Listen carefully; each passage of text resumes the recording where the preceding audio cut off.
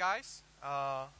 It's really nice to see so many familiar faces from companies I worked for previously. My name is Eugen Harton. I'll be talking about cheating. And currently I work as associate producer on project DayZ, and I've been focusing on security and deployment. I got a question for you. How many of you cheated in the game so far? Can you just raise your hands? Cheaters, nice. How many of you spent money on cheats? Anybody? Interesting. Okay, so I got a really famous tweet that made me really popular on hacker forums and cheater forums. It's called Gotta Catch 'Em All. I called cheaters Pokemons because I was collecting them in the ban library. And the basic thing about that is, like, it's a huge game of cat and mouse. Like, you're basically trying to get ahead and get those guys banned in as many ways as possible. And I really found out that unhackable game is a myth. I've been focusing on that for a couple of months now, and since I tried a lot of cheats over the time and months, not just DayZ cheats like Counter-Strike, every game imaginable that was out there and became popular for some reason, especially for cheating. How many of you guys have cheated in a multiplayer game, like sandbox or just FPS? Speed hacking, for example, aimbots. Can you just raise your hand if you try that? Couple of guys, nice. So I'm going to talk about the basics. Cheating business. I did an analysis on the current state of the cheating business in really different ways, and I'll show you over the couple of slides. So what it is. Cheating is getting an unfair advantage in a game in different ways. Through exploiting, so it's bugs that we bring into our games, that we leave them or forget about them. It's cheating itself, which can be done by many different ways. I'll talk about that later. It's scripting, memory injections, memory manipulation, memory reading, and a lot of other stuff. Gear and items, like a lot of the games, RPGs, FPS, whatever the game is, you get items, you get gear. Anything that can give you an advantage in the game and progress you further. So people pay for services and gear directly that can be transferred through accounts and used in the game. So who are cheaters and what's their motivation? There are creators who are actually guys creating the cheats. Now there is an interesting thing, like most of the people do it for money. I'll talk about revenue a bit later, but it's really interesting the amount of money people make from making cheats. There are buyers, who are guys who actually have money and can buy cheats. The subscription can be pretty costly, and you'll see that in the next couple of slides as well. Wannabes, those are cheaters who beg on forums, on chats, and they're trying to get cheats for free. So wannabes. An interesting category is griefers. Like you see them in many other games, like the toxicity in DayZ is pretty high. You can see it in forums, you can see it in every social channel that we have at the moment. And we got a couple of personal connections on griefers and vandals. They've been trying to, wouldn't I say destroy our game, but they've been trying really hard to make us look really bad. And they invested a lot of time and money to do that. So, sellers. It became a big business, so marketing is part of it. In cheating business, a big part of it is peer promotion, which is reputation building. When you look at forums, cheating forums, chats, private communities, hacking forums, whatever it is, there is certain kind of like social status that you build through reputation, and you use that to sell hacks and become famous in that community. There's a lot of advertising going on. You can see it on YouTube, Twitch, Twitter. I've even seen a couple of streamers of ours cooperating with cheaters, so they increase their view time because they are actually behind the scenes talking to them, so they can see effects in game, get good gear, and it's been a big problem as well. And social engineering. When somebody sells a hack, he wants to sell a hack for a reason. When you're a kid and you're buying something, it's probably your parents' money. If you're an adult, it's your money, and you can do whatever you want with it. And you choose based on a number of things. However, the big thing in social engineering when marketing a cheat is creating an enemy. Whenever you visit hacking forums, cheater forums, or whatever it is, you can see that they target something that they think is evil. For example, in our case, it's Batlie, our kernel agent that we use to protect the game. They make Batlie into rootkit, which it isn't really, and they make it an enemy. So what they do by buying cheats is actually fighting the big enemy, the big brother that we are at the moment. Besides reputation, there are a lot of features that can differentiate the cheats that you buy or sell. And I'll be talking about different features in our game that you can see being used. You already know who sells cheats. Those are usually guys who do it for money, because it's a big business. There are two ways they do it currently, or most of them. Subscription model, so you buy like a subscription for a month, 2 months, a year, where a guy who's on the other side, or a team, provides you with cheats for a game that you bought the subscription for. The features can change. However, the basic business model of that is that they enable you to cheat over a long term of time. When you get banned and your license is no longer usable, they always can provide another cheat, although you have to buy a license. So there is a revenue coming in, even for us there. Where do they get sold? There is a big paranoia in the hacking and cheating community. I've seen a lot of website portals, guys like private sellers, that to evade leaks of their cheats, keep it really simple or really complicated. They sell it through IMs, Skype, ICQs, IRC, forums, both private and public. A lot of the forums actually need a recommendation from one of the people in the forums. And there's a big infiltration topic there that I'll talk about as well. And web portals, which are the big guys who actually sell cheats for a lot of games, and they make the big bucks in general. So what does it cost to buy a cheat? For DayZ, it can go from $1 a month up to $500. If you can ask why so much, there are things out there that they are keeping in private communities, and people are willing to pay a lot of money for undetected cheats that stay there for a long time. What is the difference between the cheats? It's features, service, reliability, and communication, which is something that I talked about before, and it's about reputation. When you build it up and you're a seller of a cheat, you're the big guy, and you can offer it to different customers, and your customer base grows. Although you have to be really careful, because once you become big, you become a target for the developer, and you're actually trying to find out how the guy does it, what he actually does, and how it becomes a service.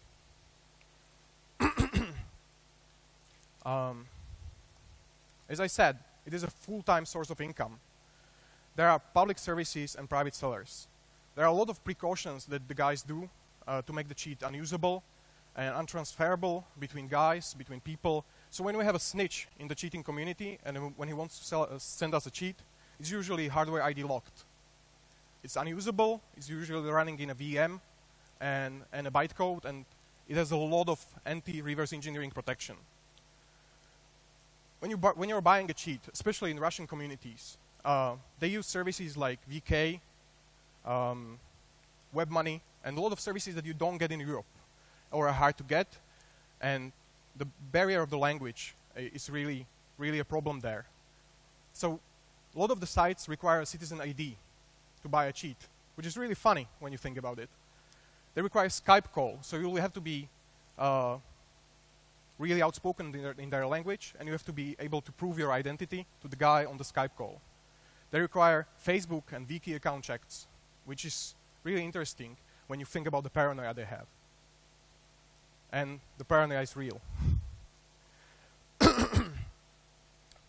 So cheating business and numbers.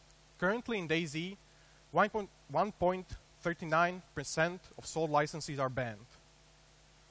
There is a big extrapolation that I did on the data that we have from banning, and which just confirms what I said in the start of the presentations. Once a cheater, always a cheater. There's a 76% bounce rate for a guy, for most of them. And so when you think about it, the real thing is most of those people who cheat would rather stop playing than stop cheating. Currently, we have a total of 44,000 banned accounts. That counts for both public and private sector of cheater sellers. In the database of cheats, or a library to say, and detection methods that we currently use, there are around 400 cheats that have been sold or resold by different suppliers and different methods. When you compare the numbers to other services, since the business itself is growing, for VAC bans, it's 1.42 of total accounts banned. And here's the revenue numbers, which is really, really interesting. Revenue for some public sites goes up to 1.25 million a year. That's euros or dollars, depending on the site. It's a big business. It's a multi-million-dollar business, and it's happening now. With the rise of survival games like DayZ, where a game and the gameplay mechanic is based around permanent death, which is becoming a problem, the gameplay experience itself really suffers when somebody's cheating. You die, you basically lose everything, and you don't want to play the game anymore. When it comes to public sellers in DayZ, so you contact the site, for example, Aim Junkies. Like, I make hacks for DayZ, I want to sell through you, because you have a reputation to cover. You get in contact, you start selling cheats, you can make as much as 40k euros a month, and no problem. It's like not really that hard. For private sellers, it's a bit harder. It's usually private forums, IRC chats, or places where you can sell the hack privately in a small community of 10 to 50 people, and they buy a subscription from you. And some of those private sellers are making like $5K a month, which is a really good income when you think about it. So what cheating business means in DayZ? It's gear selling, we had a lot of that. ESP, which are radars that show you items and players in game. Item and player magnets, so that's teleportation of items and players. Remote damage, which is causing damage through really large distances by creating explosions or just teleporting bullets. Aimbots, really common. Speed hacks, common as well. This is really special for DayZ. We're in early access, so we're pretty buggy as well. And there are loads of ways to cause server crashes, and a couple of guys found that out, and they've been abusing that over the past couple of months, crashing servers and different kind of things. So, how do they cheat? That's the big question. When you think about it, there are loads of ways to do it. However, you can categorize it in two ways. There are external cheats and internal cheats. There are attack vectors to inject in Windows, engine, through data or script, or the anti-cheat itself, which we had a problem recently.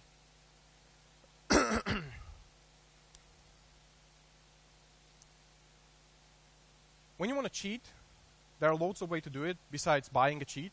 If you want to learn by yourself, there are a great number of tutorials out there that you can use on the hacking forums, cheating forums, or you can ask a guy when you build up a reputation, and he'll tell you and give you advice how to build it up. Most of the people in cheating forums start with something that's really base. They either take something from a guy and try to modify it, or they go all the way when they have a programming experience, and they download something from GitHub and use it to hack a game. When you're talking about memory manipulation, there are a couple of programs on GitHub that do that. I've selected some of them. There are more of them, of course. We're talking about Xenos, which is really used a lot. Cheat Engine, used as well, and by a large number of people. And more. Reclass, Memory Sharp, DLL Injector.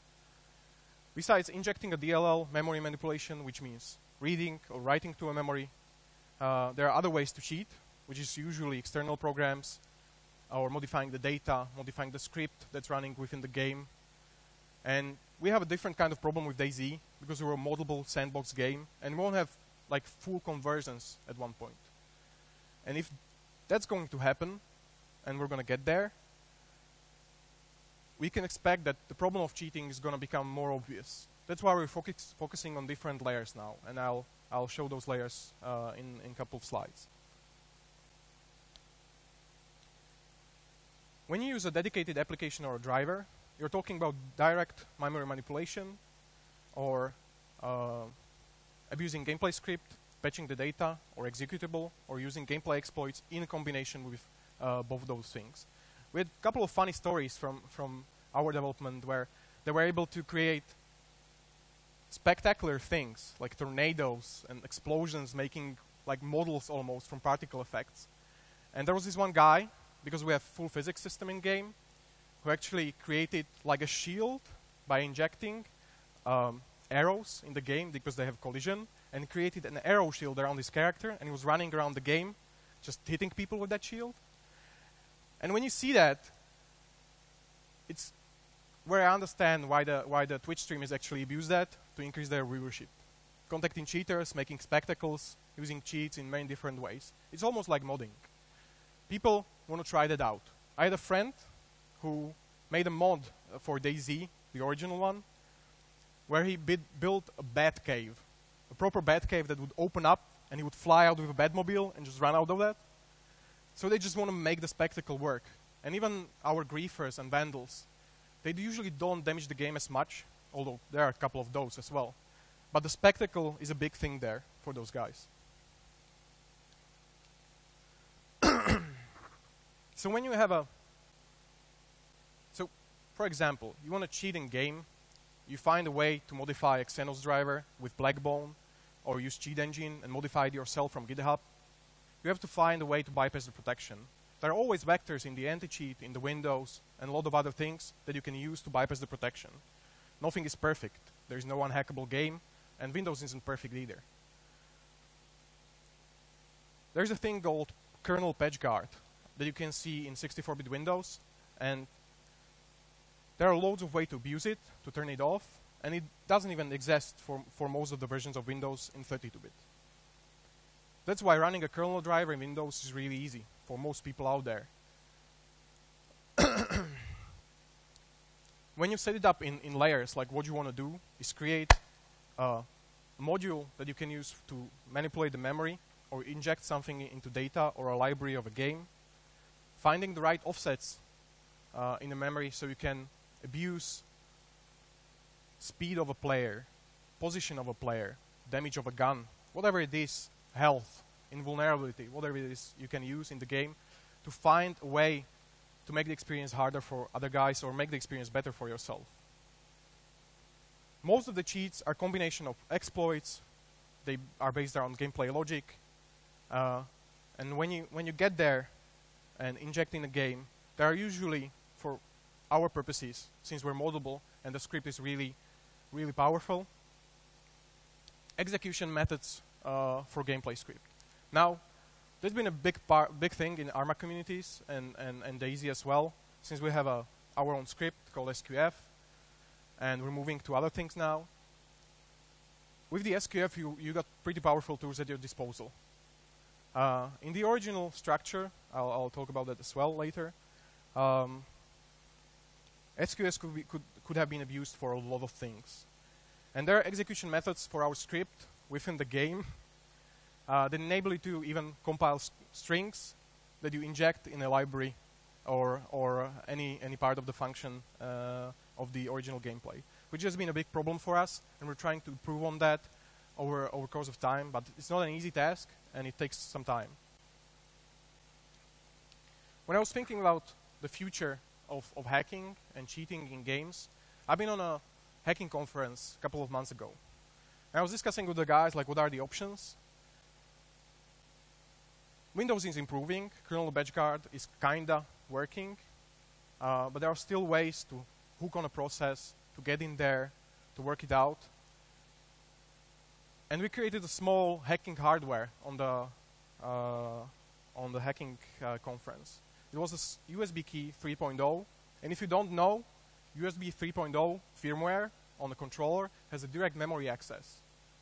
So what I see in the future are a dedicated hardware to cheat and hack, really hard to detect, and firmware hacks on the hardware that can access the memory.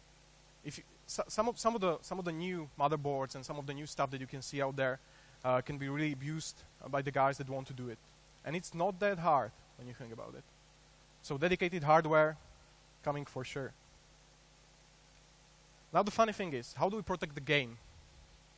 You have to consider the damage that cheating does to user experience of your players. For a game like us, DayZ, it means a lot. When you kill somebody in game, it's a problem because he loses all of his progress. So it's different for every other game. In survival genre, it's a huge problem. What you need to focus on is your terms of service, EULA, and fair use. So we can set the base of why you ban, what is a license ban, what is the fair use of the game, and identify the core gameplay where the problems might emerge. Protection has to be layered. I set out to talk about those layers, and I try to name them as proper as I can. Prevention, detection, obfuscation, banning strategy, and legal. Now, for prevention, what is prevention? In our case, we implemented BatLie agent, which is a Ring 0 kernel agent, using kernel patch guard and OB callback routines. You can see that in a couple of other anti-cheats as well.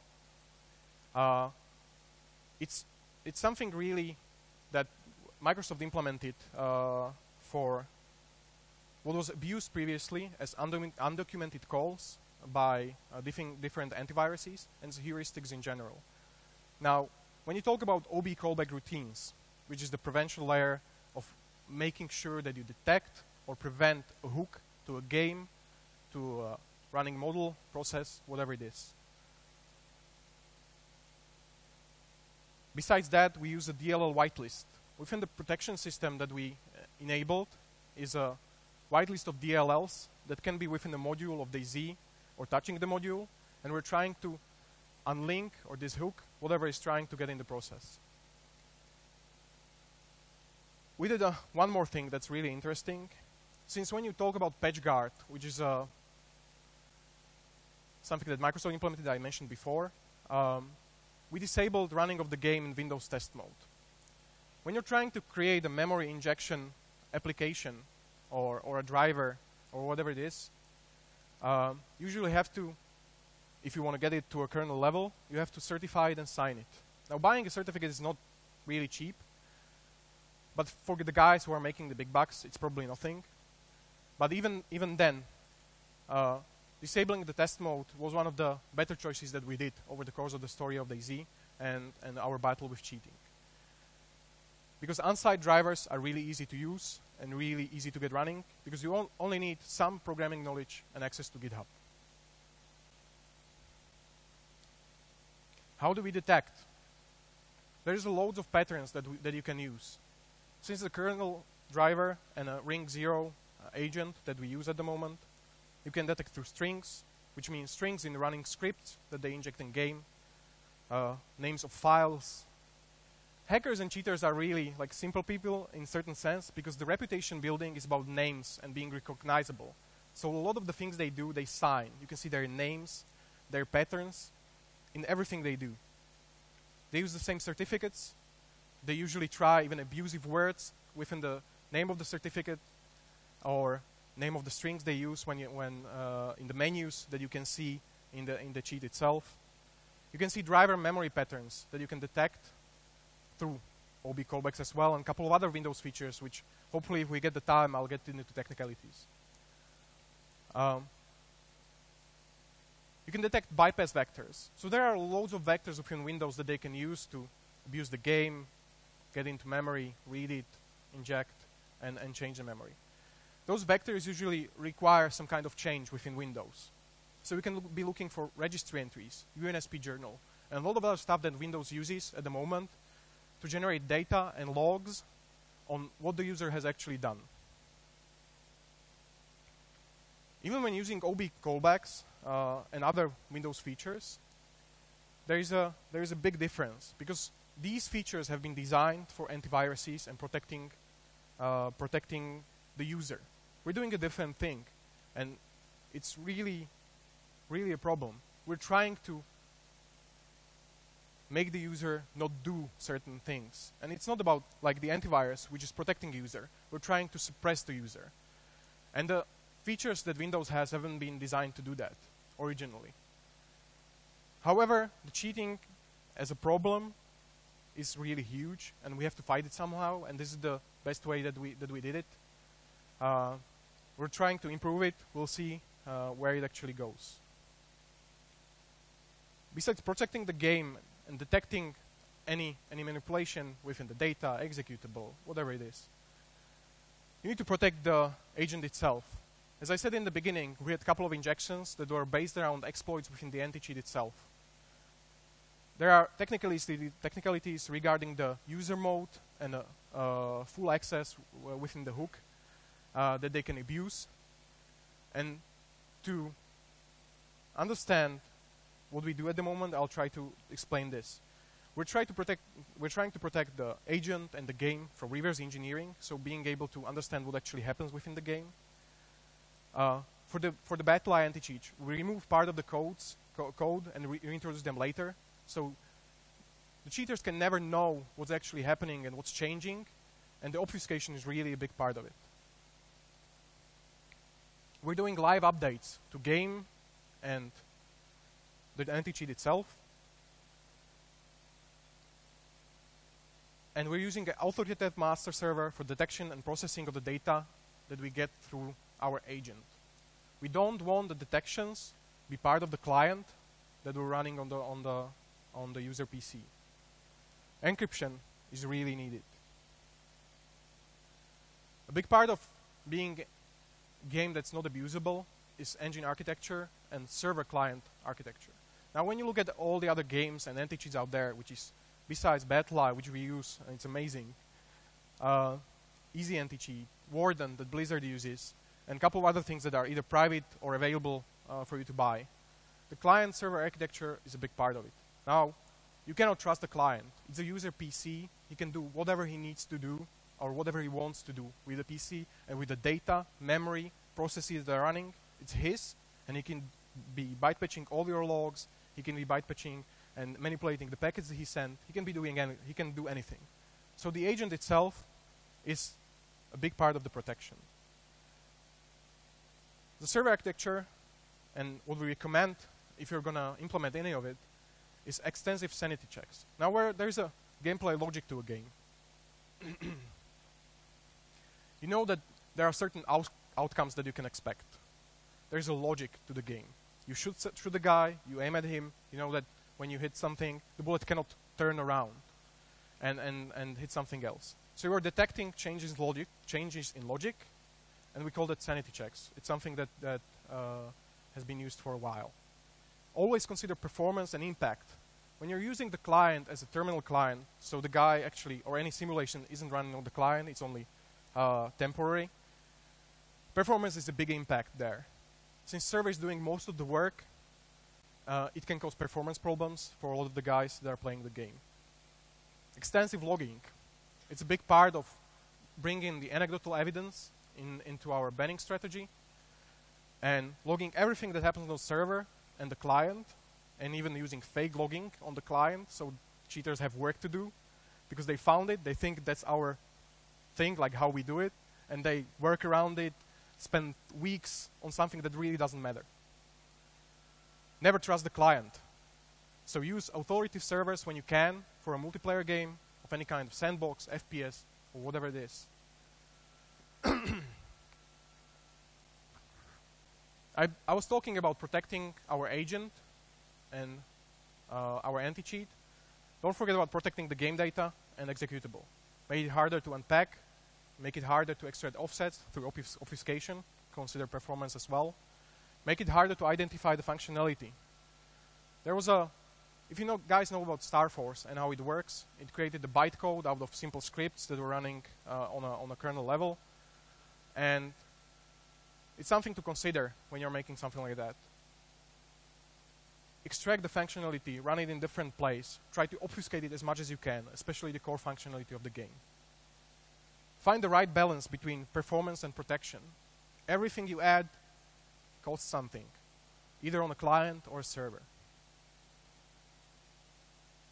I already mentioned that the big part of making progress within the strategy is obfuscation. use client-side checks that are fake, make something up so the guys have work to do within the cheating community, and they're spending time on something that doesn't really matter. Remove it, add it again, just make them work for their own. Leave bypasses open to gather bans. Now, when we talk about ban waves and delaying the bans, leaving bypasses open to gather bans is a success strategy, for real. People, even when you look at the public side, they start selling a cheat. It starts being recognized, like, this is the cheat that's being used now, let's buy it. Just wait a couple of days. Let them buy it. Ban them later. Just more guys you get into ban list, the better. Fake the detections when needed. There was this one site, I'll talk about it as well, CFF in Russia. They are really hard in paranoia. They required a citizen ID from us. I talk about that. They required a Skype call, so I had to hire a Russian snitch who actually did the call for us and provided the ID and the VK account and the history of cheating. But he was willing to do that, and he got money for that.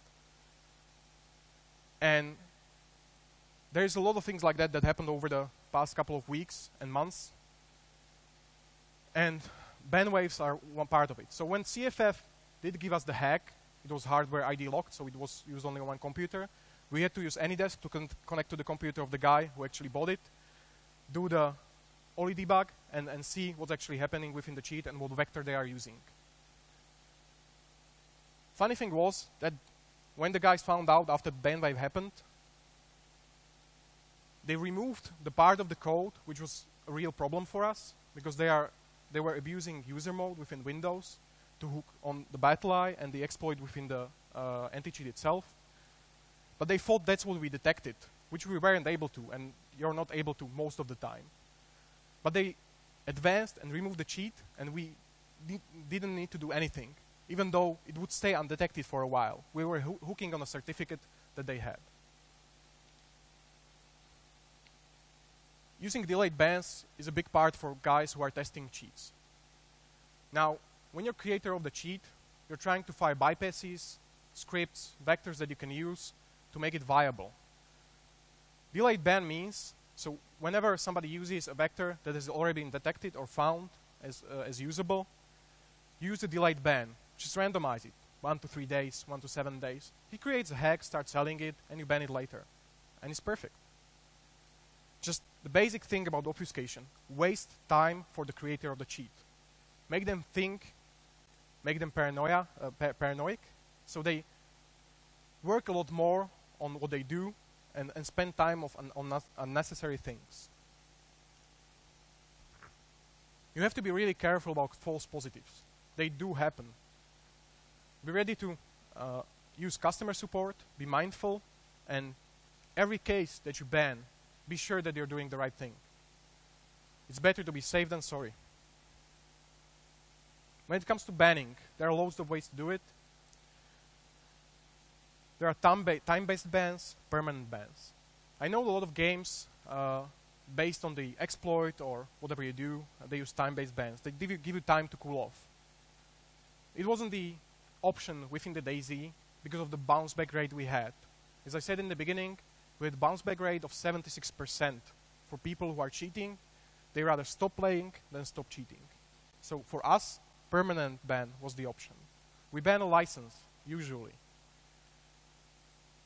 Now, when banning, and when you were looking at in a couple of the first slides, and types of cheaters like sellers, wannabes, cheaters who buy cheats, and griefers and vandals. Vandals are a big topic because they, even though it's funny to look at a Twitch stream and you see explosions everywhere and a guy running with those arrows around his body, it creates a different perspective on the game. And griefers don't limit themselves to the game. We had personal attacks and things happening that actually involve law enforcement. These vandals need to be stopped, and in our game we do it through hardware bans.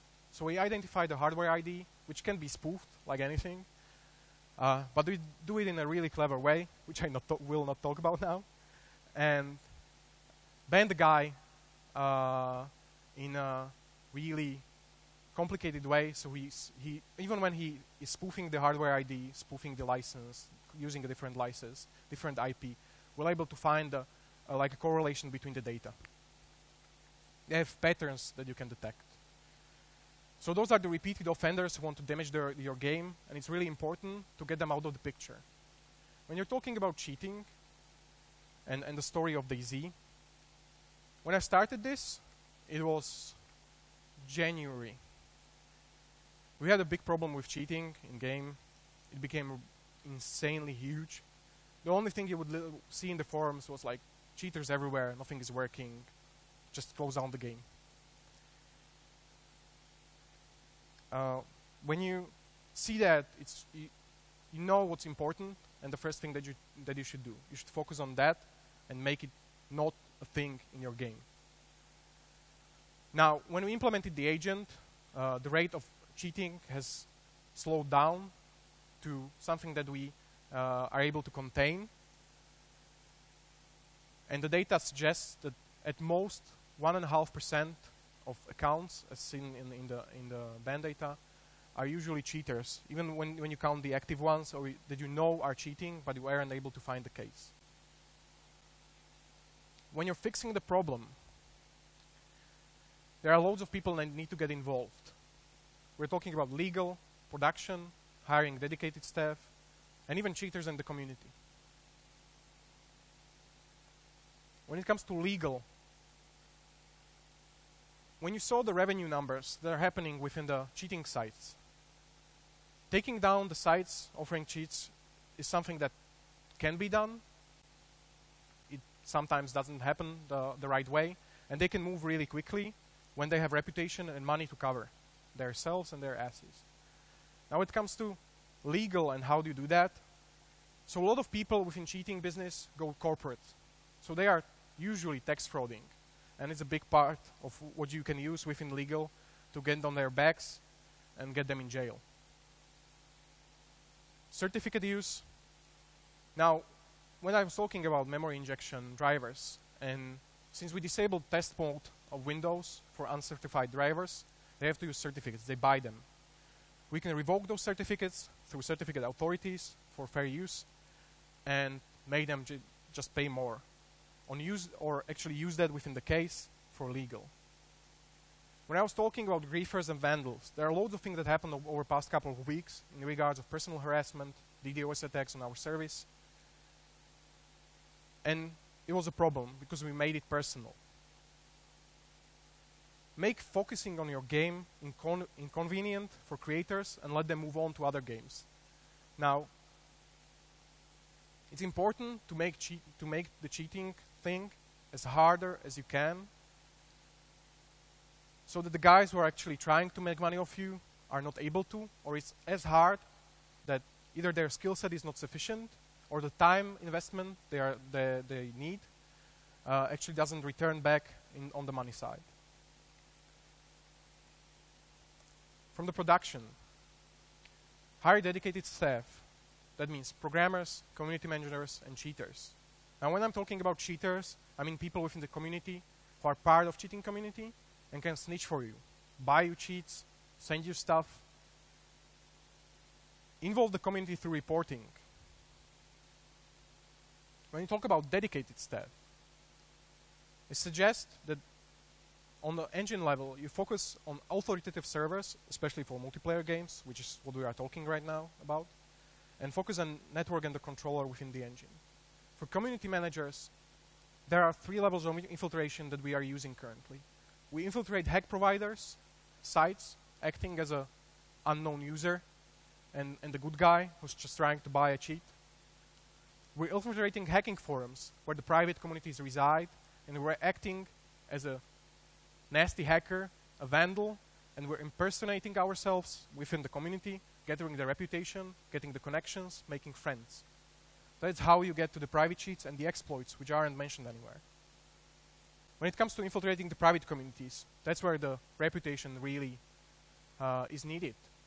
You need to make fake identities, create fake people to get within those communities. And they're really private. We're talking about 3 to 4 guys who've been with each other for like years, and they usually don't let anybody inside their group. So we have to bleed some exploits to get into those groups, and once you're in, you usually stay there. Timing is really important. When you infiltrate the community, as I said before, delayed bans and ban waves, don't just start banning immediately when you find out an exploit or any problem within the game. Wait for it and just gather some bans, get some data, be analytical about what you do.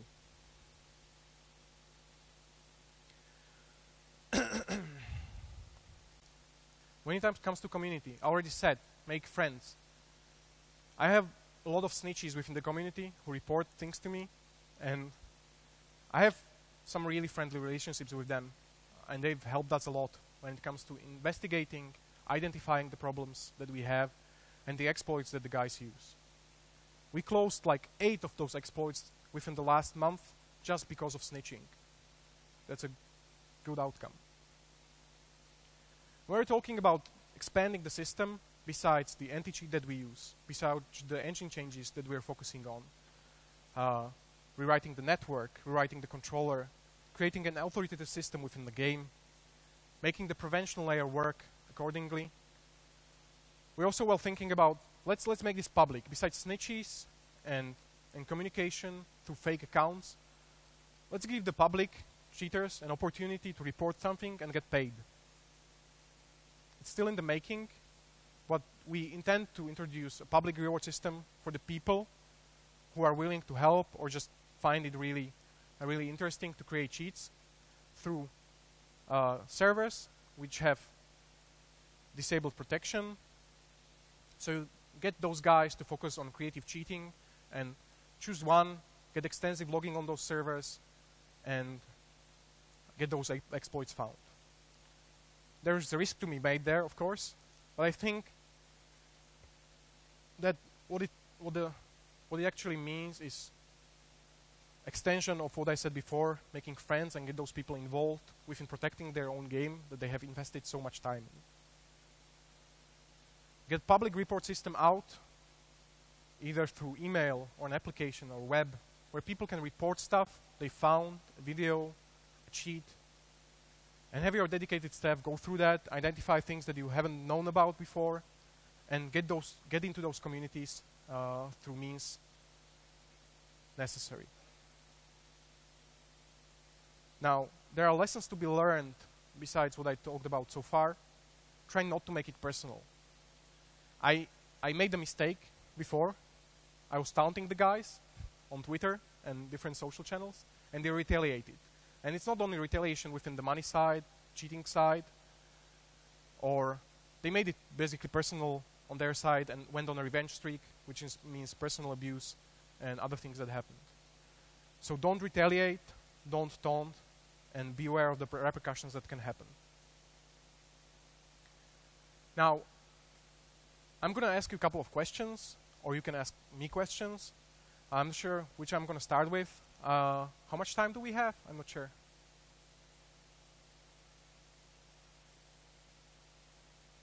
10 minutes? Okay. I'm going to leave you with open questions. Now, who wants to ask a question? Okay, can I get a microphone there somewhere? Just raise your hand if you want to ask a question.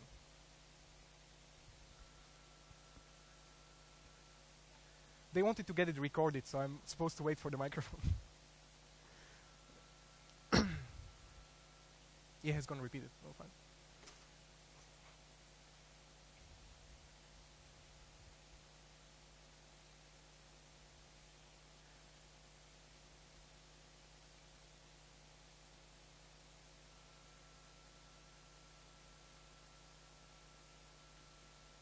Yeah, just raise your hand if you want to ask a question so they can see where to bring the microphone.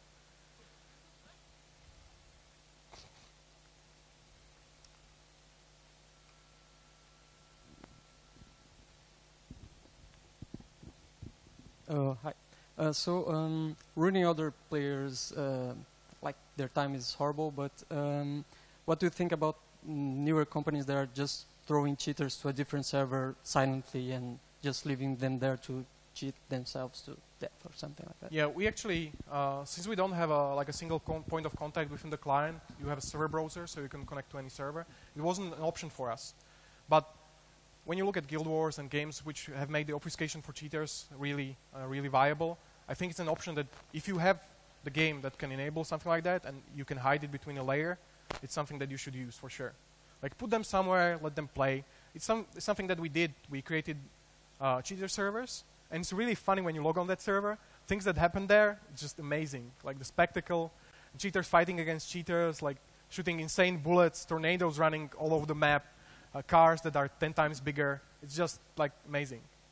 So yeah, if you get the chance, for sure. Hi. How do you think the cheats market evolved with the rise and development of the free-to-play games, which surely brought many more players into the online gaming? Do you think this evolved, and how did it evolve, the market? The market itself. Okay, so when I was doing the revenue report and the numbers that I shown so far, I was trying to go through the people who actually went corporate and see their tax records and government official sites, see how much tax they actually return, how much money they make, and I was extrapolating the data, trying to compare it through other different sites. Since I've been doing it only for a short time and focusing on that for only really like almost maybe a year at the most, I've seen an increase. However, I wouldn't say I was there in the past, and there haven't been too much data on it in general. But currently, I would say it's a multi-million-dollar business. And we see companies in the future, I guess mobile and in general cheating for competitive games and games which have a asynchronous multiplayer, synchronous multiplayer, or leaderboards, there's a real problem there. Because if it's a hook on your game, like if it's what's supposed to be making it fun, the competitive aspect of the game, you need to focus on that. And there are ways to do it on mobile, there are ways to do it on PC. It's something that the person holds and can do anything with it. So you can expect all the things in the future. As I said, from hardware hacks, I can see like an add-on for a mobile that enables you to root your phone and just rootkit it out and get access to the memory and all the processes running and hack the game even on mobile. Hopefully that answered the question. Perfect. Any other questions? Yeah, so do you see an interest in industry-wide effort, maybe collaborating between different studios, seeing like best practices, sharing the name, well, maybe not the name of the snitches, but you know, like something that goes beyond just one company, each company doing its own effort in one side and do something a bit more like organized industry side? So it's basically the reason why I'm here, to share the data, share the experience. And I would like to see something like that. Although even when I was making the presentation itself, I understood that I even see, I don't think I can show it. So there was like a Kickstarter that happened for a couple of cheaters. They started a Kickstarter to get funds to get here in the room and troll me. They didn't get the funds, so they didn't go. Hopefully they are not here. So I was really limiting the information that I was sharing through the presentations, because I know that that $500 that you need to pay to see the presentation, it's enough for them, and they make big bucks, and it's worthwhile for them to see that and listen to it. So most of the conversation should happen in personal space, so anybody who wants to ask me questions after the presentation, it's more than welcome. So any cooperation is welcome. Within the cheating and it becoming a multi-million-dollar business, it's something that we should consider, for sure. I have a question over here. Oh yeah, perfect. So you're hiring people from the community to basically play James Bond and spying around, but doesn't that make you afraid of double agents? What are you doing against that? I usually, so when I get into the community and infiltrate it through either one of the dedicated staff or me myself, I usually cross-check. And so I have a couple of snitches, I cross-check their information, cross-check their data. They usually don't know about each other. I found a couple of liars. I caught them lying. I didn't call them out on it because they kept supplying information. But yeah, double agents is a real thing. CFF, the site that I mentioned before, they actually prepared like a special site that only appeared for any of our IPs that we use within the VPN. And we thought the cheat was offline because there was no talk about it. And even when we contacted them with the fraud account, the fake account, they gave us a different cheat. So yeah, the paranoia is real, and double agents are a thing. So cross-checking and getting within the communities from different vectors is important. Yeah? One over here. Have you ever thought about baiting cheaters, as in releasing your own hacks or cheats and then just banning them? Yeah, I actually, part of the presentation mentioned like leaving the bypasses open. When I was at that point, like delaying bans and doing that sort of thing, I was thinking about even building the reputation is based around releasing hacks. So yeah, it's something that I considered, but I'm not going to talk about it too much. I'll leave it in private. Okay, any other questions? Anybody? Okay.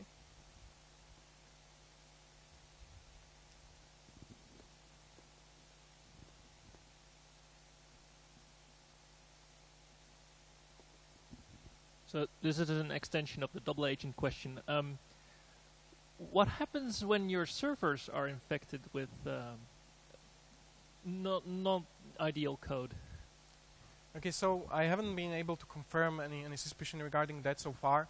Like there have been hoaxes that they built within the DayZ where they were saying they infected servers and such.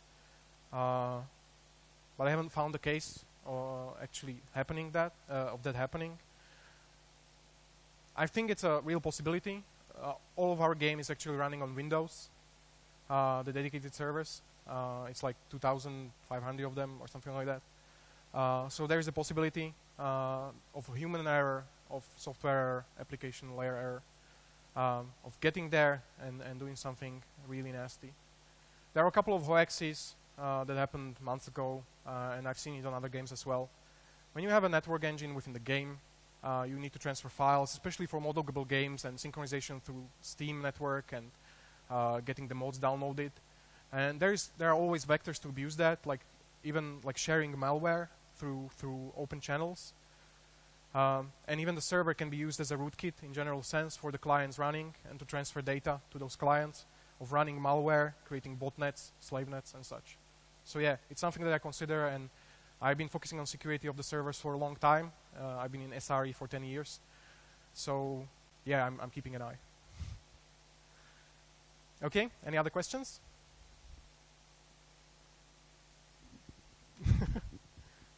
So I'm wondering, why are you giving this talk publicly? Shouldn't be this kept private between companies so cheaters don't know how you're trying to find them? So when you look at the data that I shared, I try to limit it as much as I can, but I wanted to be here with the developers to share it, some of it. But most of the things that we've done in the last 6 months, I'll be keeping private.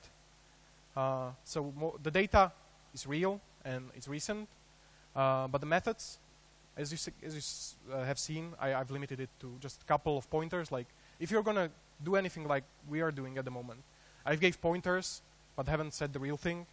So if you're a programmer, coder, and do it and so you can find it, and you can find the pointers and get in it. But yeah, I've limited it to as less information as I can, focusing on the data, on things that should help you get good at the game of playing the cat and mouse with cheaters, basically. Okay, any other questions? Yeah?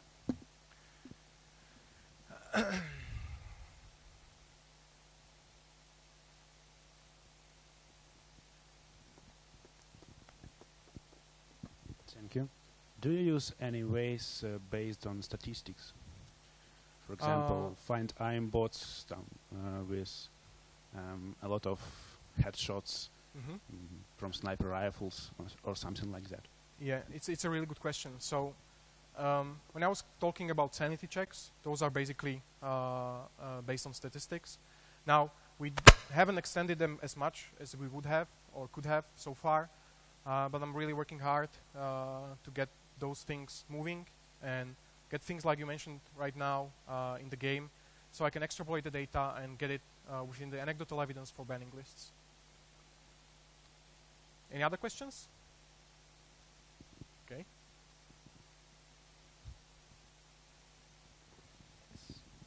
Have you been in false positive hell yet? No. We got a couple of false positives that were confirmed. There was one outbreak, but I would say it's like in tens of bans, and we contained it. So yeah, false positive hasn't been much of a problem for us, so far at least. Good for you. Yeah, ever thought about hiring a cheater, not as a snitch, but as game developer, because they seem really into your game and know your game really well? So I actually considered it. We got a couple of CVs from cheaters, even the vandals that I mentioned before. No, I wouldn't hire a cheater. The reason is we talked about it a bunch within the office with the guys. Now the problems that I see, like he's been an abusive person for a while.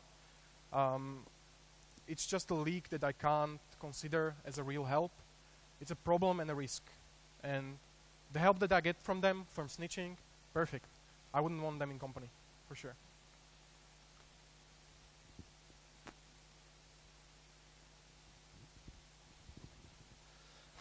In terms of preventing it in the first place, do you openly communicate any of the consequences, or do you keep it more low profile? Not sure I understand the question. Sorry. So let's say you have a lot of cheaters in the game, and do you think that by communicating up front some of the consequences came from cheating and the seriousness of that, I'm sorry for the microphone, or would you rather keep it like low profile so that other people might not be tempted to go into the cheating and become more aware of this community that easily provides cheating? Oh. But it's fine, like I understand the question now. So we haven't been too much spoken about the consequences of cheating because we don't have much tools besides a license ban that we can use, and we haven't expanded on the idea yet. But there is something to be made out of it for sure. Either through sharing information or making it public. I'm not sure. Like when I look at the tribunal systems within some of the games, or things when community gets to decide what happens, maybe there is something in the public spectacle of getting that out that can lower the initial number of cheaters or people who are willing to do that. But I don't have the data from our game, and even though I have spoken to a couple of other guys from companies, those are usually private data, so can't share that yet. Okay. Any questions, or are we out of time? Even though we have questions, we have to stop. Okay. Perfect. So thank you guys for coming. And if you have any questions, we can find me outside, and we can talk a bit more. Thank you.